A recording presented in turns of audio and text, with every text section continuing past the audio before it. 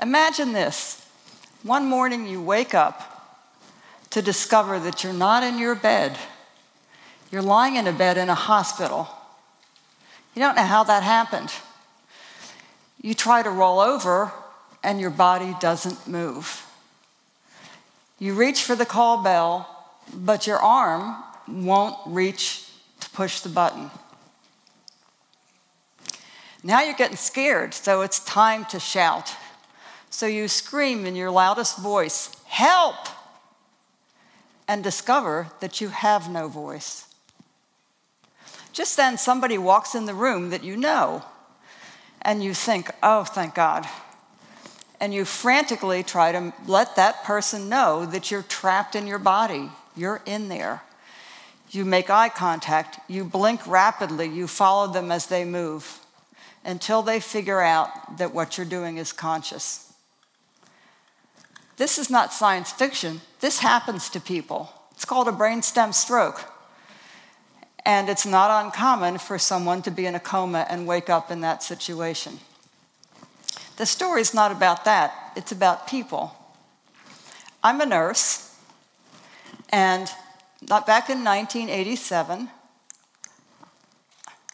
I married a nerd.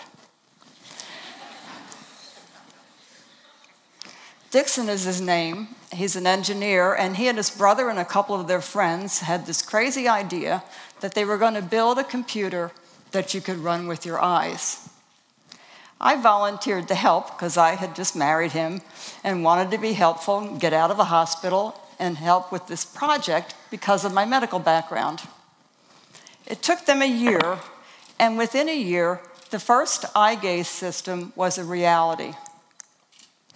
It was big and bulky and certainly not portable. It was back in the early days of personal computers, so the monitors were big. But a person sitting in front of the screen could do a brief calibration procedure, about 10-15 seconds, and the camera mounted under the screen would take 60 pictures per second of their eye and translate that into pressing a key on the screen. It would predict the gaze point with such accuracy that a keyboard could be placed on the screen, and someone who could not speak, move, breathe in some cases, do anything but had one functioning eye, could type a message and speak it with a voice that was synthesized and sounded an awful lot like Stephen Hawking. Jump ahead a few years, and I started traveling around the world with this technology because it turned out there was a real need. There were more people than we ever expected who were locked in their bodies. And they somehow found us before there was an internet. We'd get letters and phone calls from various places, and it got me traveling. In 1995, we had our first international customer, a man named Philippe Vigand. That's Philippe in the center of his family with the dog on his lap. And Philippe experienced something very similar to what I first described. He did wake up in a hospital bed, and his wife, Stefan, was there and realized quite quickly that he was locked in his body. He'd been in a coma for months.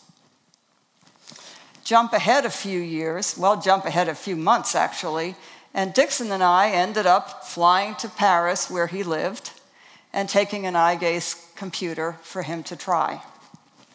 Took him about a day to be able to type a message to his wife, and what he typed in English, in spite of the fact that he was French, was, "I love you." Jump ahead some time, and Philippe and Stefan went on to write a book about those experiences. Not many people survived back then with that type of injury. And then, after that, Philippe, who had been a book editor, changed his career and became a book author and went on to write and publish 6 books that we know of, and there might be more. The most recent one I don't even have a copy of yet. Philippe's not the only amazing story, though. There are loads of people trapped in their bodies who are able, with the help of technology, to use their eyes to communicate and to do tons of cool things. This is Joe Martin. Joe was a vice president of a big bank in the United States, and the bank was undergoing merger negotiations. He was doing the negotiating, and he developed motor neuron disease called ALS in the United States. And that really changed his life because he was in the midst of this big project. He continued the negotiations through to the end, even though he lost the ability to move his body and the ability to speak.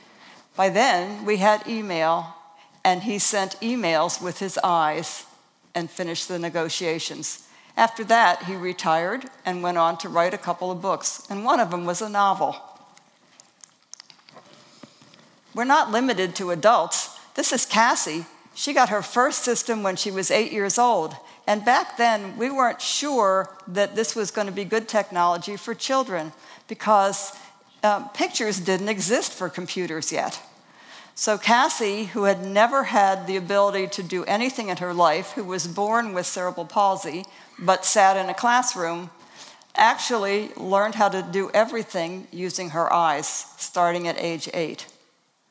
The first thing she did, sitting in front of a keyboard on an Eyegaze system, was to type a word. I thought she was stuck. She was just trying the system for the first time. So I reached over to get her off of that screen, and her mom said, "Oh my gosh." She had typed Brian. Brian was the name of a boy in school she had a crush on. Isn't that incredible that you can be that trapped in your body, but even so, learn so much? And that's what she did. She went on to go all through school with Eyegaze systems. She went to high school, she took college courses, and ended up landing a job as a graphic designer for T-shirts. And that's a picture of her as an adult. This is a favorite friend of mine. This is Jack. Jack got his first Eyegaze system when he was 12. He has a progressive disability that left him having a hard time keeping up in school. He could no longer manage a computer, even though he could still speak. And his school got him an Eyegaze system so that he could keep up in class. At 16, Jack ended up with pneumonia and ended up in a respirator in an ICU in a hospital. His Eyegaze went with him, and there it is. And he used it to direct his care, to the amazement of the doctors and nurses who had never seen this technology at that point. But I know what he was really doing with that system because I'm his friend on Facebook, and he was updating his Facebook page every day to keep in contact with his friends, not me, the 16-year-old friends he had, and so age appropriate in spite of the severity of his disability. I wanted to put this one in. This is a little boy named Liam who had his first Eyegaze system before he was 2.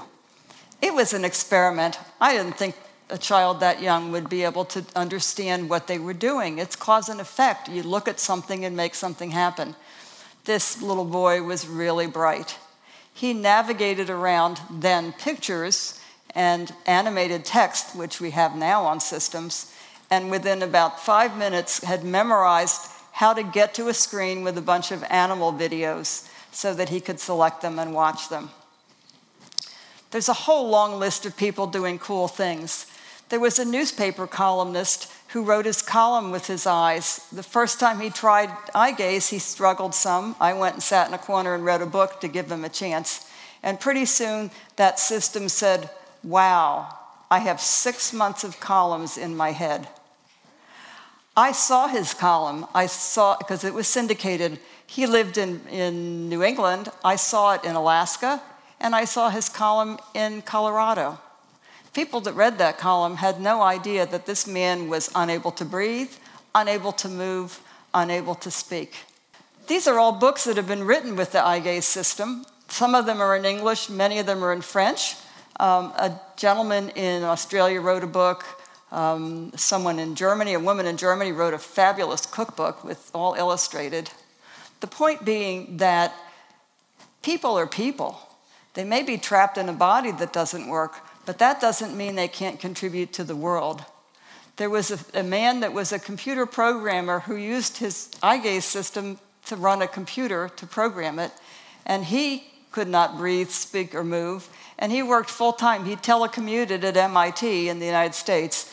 And he continued to do that for probably 3 or 4 years and supported his family in spite of the fact that he had no physical ability to do anything. I don't remember what the next slide is. Oh, that's what the system looks like today. It's not big and clunky anymore. It's a tablet. The camera's tiny. Still works basically the same way. Now we have nice colors. We have pictures. There's a couple things that I hope you remember from this, and that is that you can't judge a book or a person by its cover. When you see someone in a wheelchair and find yourself speaking to the person pushing the chair, you're doing yourself and the person sitting in the chair a disservice. It could be that that person is the most interesting human you ever met. They could have incredible things to share with you, and they may well have a way to communicate. The most difficult cases are the ones that we solved with the Eyegaze system. So speak to that person, because what they have to say could be really important. I have a quote, and I wrote it down because I don't want to get it wrong. And here it is. Sorry about this. This is a classy piece of paper. A young woman named Mei Lin, who has a progressive disease, wrote on her blog with her eyes, "I learned that our human experience is mutual, but society, more often than not, outcasts those who are different." That's very true. The biggest surprise I've had traveling around and meeting all these people is how happy they are. My fear was always that they would be not wanting to live. It's never happened in 30 years. These are folks living their lives. They're sharing with their families and their friends. They're going on vacations. They're going to the movies. They're reading books online. They're texting friends. They're watching movies that they're under control of. So they're living a full life in spite of being that disabled. A woman I met probably 20 years ago really summed it up for me, and I've remembered these words for all those years. The first time she tried Eyegaze, she typed and spoke, probably back then in a voice that was pretty mechanical sounding compared to today. She typed, "To communicate with the world is to be alive. Without that, better off dead." Thank you.